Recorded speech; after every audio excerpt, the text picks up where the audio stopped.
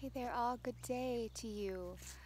So I just wanted to show you this beautiful patch of gourds that I grew, these gourds that I grew this last year. There's a couple different kinds. Here's another one.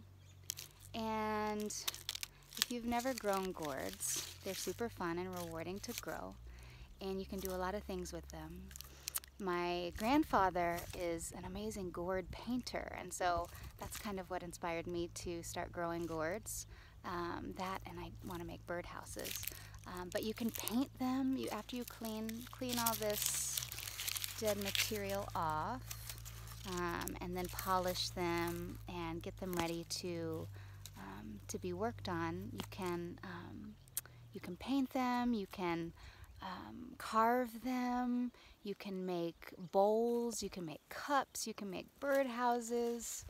I mean, I'm still learning all the things that you can make water vessels that you can do with these gourds, but they're super rewarding and fun to grow. So if you feel inspired to grow something new, grow some gourds. There's lots of different shapes and sizes. There's long ones, fat ones, skinny ones, just a variety of shapes.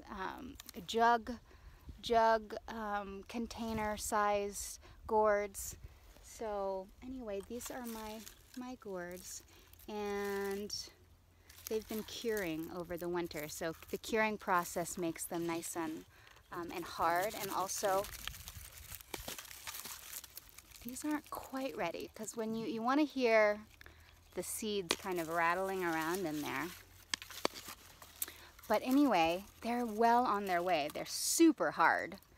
And yeah, I'm ready to just start preparing them to start doing crafts with them.